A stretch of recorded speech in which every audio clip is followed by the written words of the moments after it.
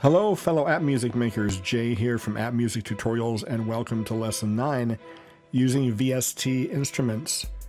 In this video we'll focus on how to add a third-party VST instrument to Zenbeats to create an incredibly realistic string section for use in your productions, so stick around to learn more.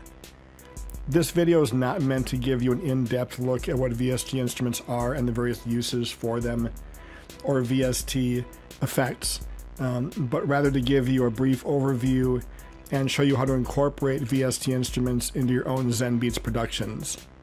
First of all, VST stands for Virtual Studio Technology, and it's an audio plugin format or interface that integrates software synthesizers and effects into a digital audio workstations like Zenbeats.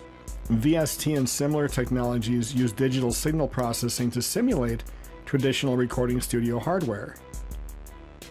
So before we can actually get started, let's head over to Spitfire Audio and take a look at the free offerings they have as far as VST instruments are concerned. Go to your browser and plug in labs.spitfireaudio.com, and it'll bring you to the Spitfire Audio Labs page, which is a number of free orchestral library virtual instruments. So Spitfire Audio is located in the UK.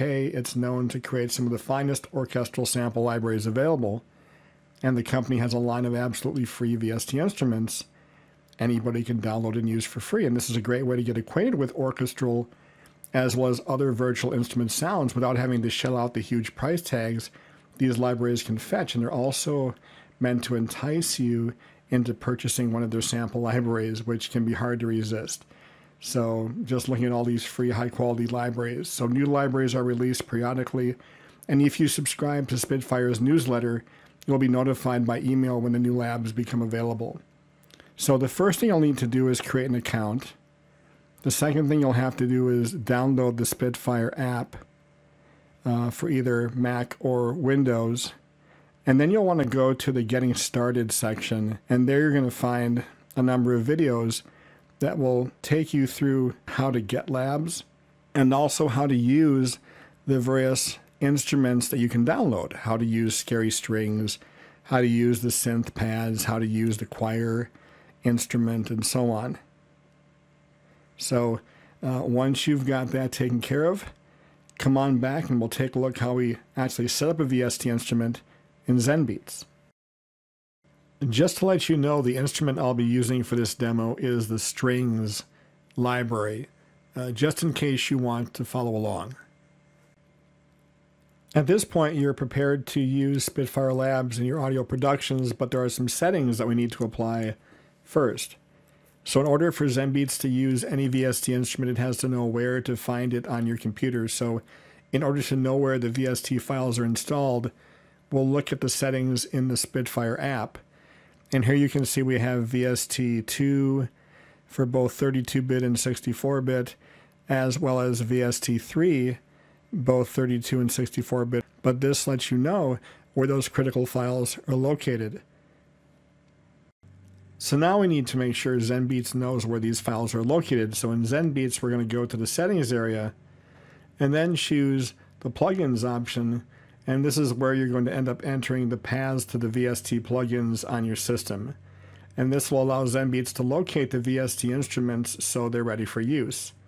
And after you've entered your paths, you click on the Scan for New button, and then Zenbeats is going to compile a list of any new plugins it finds. In my situation, it doesn't find anything, which is what I expected. But for yours, it'll accumulate a list, and you'll click OK. You'll click OK again, and then your system's going to be ready for use for your newly installed VST plugins.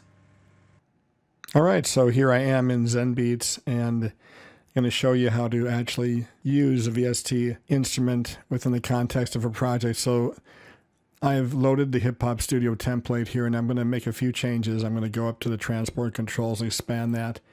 I'm going to turn off this key lock function, and then I'm going to get rid of a few of these tracks.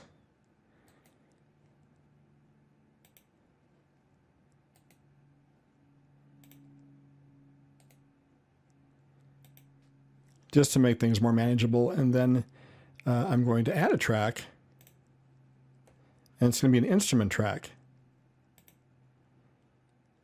So here is my list of instruments over to the right, and I can see all of them are listed. I can narrow the list to just VST2 or VST3, which indeed is what Labs ends up being as a VST3 plugin.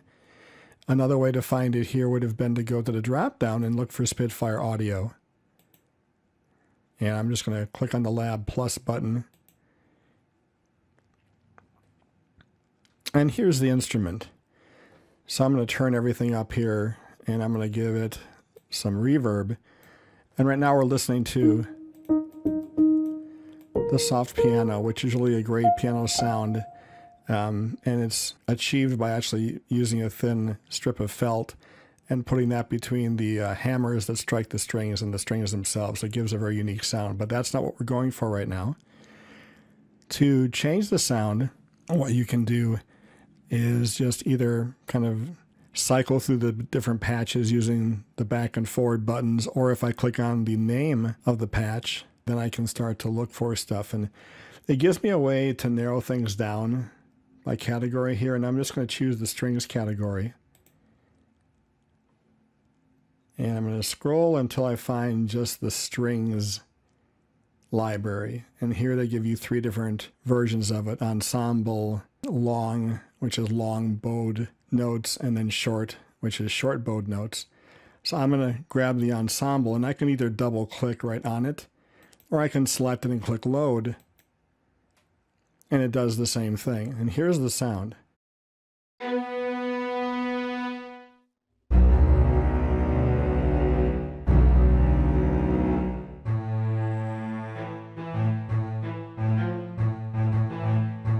Very, very cool. Let me close up the instrument itself, and we'll record a real quick passage here.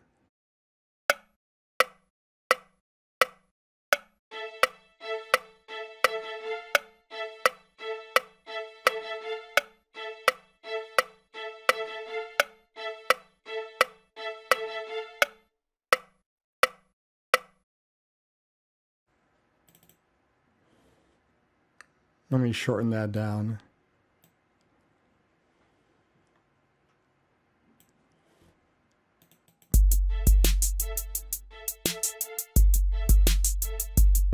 So that's how you can load a VST instrument into Zenbeats for use, and it adds a lot to your production values. I mean, listen to that.